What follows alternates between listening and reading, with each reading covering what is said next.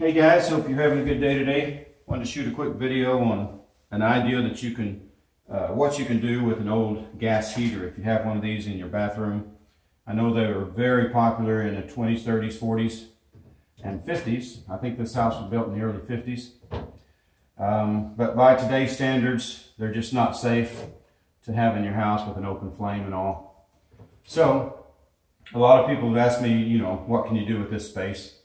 And what I've usually done on several occasions, taken the heater out. Of course, you want to be really careful if you do it yourself about the gas. Make sure you shut the gas off, remove the heater, and cap the gas line and check it for leaks before you stuff it down in there, or call a plumber if you really are unsure about doing it yourself.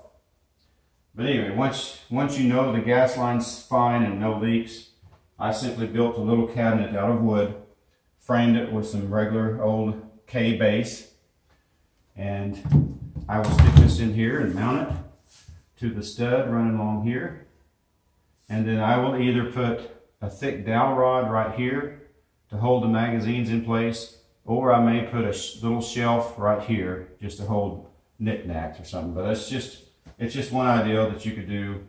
I know it's a big old hole, and people don't know what to do with it if they took the heater out. So anyway, that's it. Have a good day.